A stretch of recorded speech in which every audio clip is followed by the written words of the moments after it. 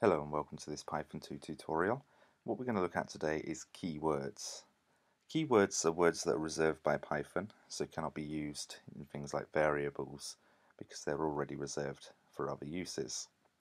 If you want to see which keywords are available, just start up Python.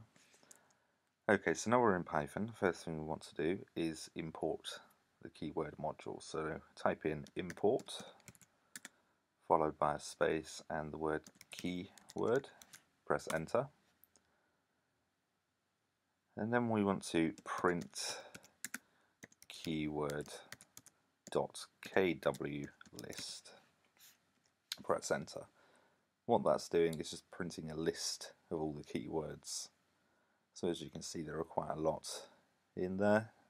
Just make sure you don't use these when you're using Python for anything other than their own purpose. So for instance, the print statement here just prints text. If you have a look in the description, there's a little explanation of each of these keywords.